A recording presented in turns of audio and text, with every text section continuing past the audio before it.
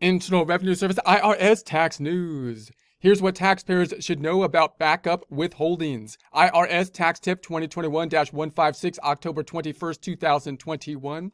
Let's first just recap withholdings in general, and then we'll talk about the backup withholdings. Most of us are familiar with the concept of withholdings on an employee situation. So if we're a W-2 employee, we know that we have withholdings for Social Security, Medicare, federal income tax that are taken out of our check from the employer. So that's the general idea. And if we think about this a little bit more broadly, if you are the IRS and we have an income tax and their job is to enforce the income tax, where do they have the leverage in order to do that? Within the relationship of a business relationship where you have a payer and a receiver, they have the leverage on the payer because the person that is paying whatever the money that they're paying, whether that be the employee wages or whether that be contractor work, or even individuals that are paying for something, the IRS is more likely to have leverage on them to be able to report the income that is being given to somebody else because they're going to get the tax benefit, whereas the other person is going to be receiving the money. They're going to have to pay the tax on it.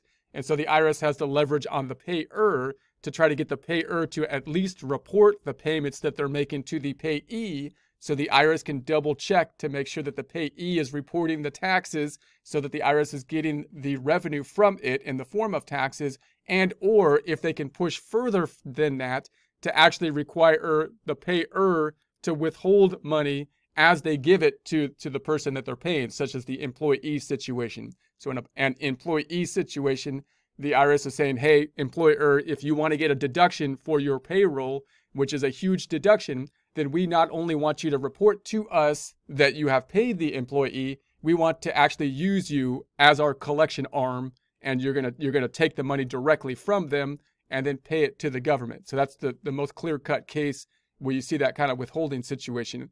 If, on the other hand, you're paying, say, a contractor and you're a business, the IRS doesn't have quite so much leverage. They can't say at this point, we want you to withhold the money directly while you pay it to the contractor.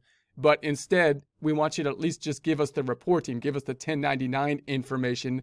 Otherwise, if you deduct that, then, you could have a problem. So it's a similar kind of situation there. Now, on the individual side of things, if you're paying something and you're paying like a restaurant or something for like a wedding or something like that, then the IRS has less leverage on you because you're not a business. So they can't really say, do you want the deduction for your wedding cost that you paid the individual contractor? They can't really do that because you're not a business and you're not going to get the deduction on it. So that's going to be a little bit more of a difficult situation for the IRS. So that's the general rule. So now we got kind of certain circumstances where the IRS is saying, if you can't give us the information that we want, where we don't normally require you to withhold, we want you to withhold money and give it to us in a similar situation as you would have if you were an employer withholding money, taking the taxes directly out of your employee payroll.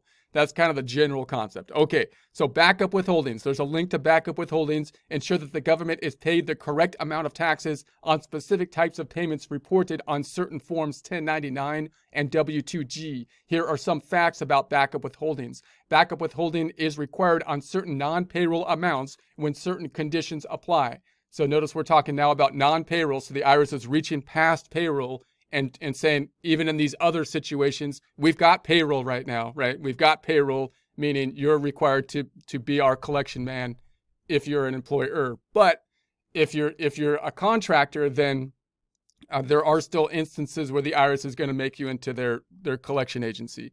So the payer making such payments to the payees does not generally withhold taxes, and the payees report and pay taxes on this income when they file their federal tax returns. There are, however, situations when the payer is required to withhold a certain percentage of tax to make sure the IRS receives the tax due in this income. Backup withholding is a set of specific percentage. So the current percent is 24%. Now note, if you're in a employee-employer type of situation, you have to file a W-4. We know we have a progressive tax system, so you might say, hey, I have no idea how much to withhold, even we really don't know how much to withhold, even with a projection, because the tax code is quite complicated. So if you don't have the W-4, then how much should I withhold? given the fact that there's different tax brackets, and they just picked a number. They picked the one in the middle, hit the one in the middle. They picked 24%, which is fairly high if you're on the lower income kind of area for taxes with regards to the progressive tax rates. So payments subject to backup withholdings include agriculture payments, attorney's fees and gross proceeds paid to attorneys, barter exchanges, commission fees or other payments for work done as an independent contractor, dividends, gambling winnings, if not subject to gambling withholding, interest payments, original issue discount, patronage dividends, but only if at least half the payment is in money, payment card and third-party network transactions, payment by brokers, payments by fishing boat operators, but only the part that is paid in actual money, and that represents a share of the proceeds of the catch. I'm not familiar with that, but that's an interesting one. Rents, profits, or other gains, royalty payments, taxable grants. Examples when the taxpayer must deduct backup withholding. So when you have to do this backup withholding, you're now the payer. You're the payer, and you're saying, I'm not paying an employee. I don't have to deal with that withholding thing. All I have to do is do that 1099 thing at the end of the year in order to be in compliance. But in certain situations, the IRS is saying, no, backup withholdings, you're responsible in these situations. So when does that happen? So if a payee has not provided the payer a taxpayer identification number, the TIN, at the time the reportable payment is made, or the payee provided an obviously invalid TIN to the payer.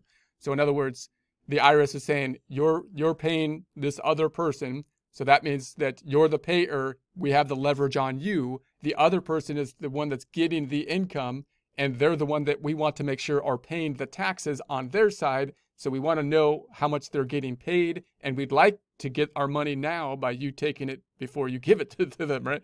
So, but generally at this point in time, all you have to do is tell us who they are so that we can basically make sure and double check that they're paying their taxes based on the information that you gave us that you paid them, which means it should be income to them.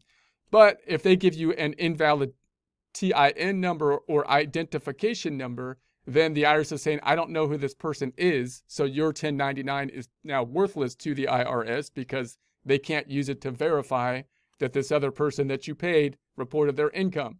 So what do they want you to do then? They want you to take, withholding, take the withholding and pay the IRS directly so they make sure that they get their money. So a TIN specifically identifies the payee. TINs include social security numbers, employer identification numbers, individual taxpayer identification numbers, and adoption taxpayer identification numbers. An obviously invalid TIN is one that has fewer than 9 digits, more than 9 digits, or contains non-numerical characters. So, I mean, if your P10 says A, B, C, D, E, F, G, and you're like, it's supposed to be numbers here, then the IRS is probably going to say, hey, you should have recognized that that was like invalid P10. So if the IRS notifies the payer that the payee provided a TIN that does not match your name in the IRS records and the payer does not secure the correct TIN from the payee, payees should make sure that the payer has the correct name and TIN to avoid backup withholdings. So again, if you pay someone, you give them the wrong 1099 with the wrong information, the IRS is going to go after the payer and try to question them, or possibly could at least, to pressure them because they're the one getting the deduction, and that's where the leverage is at.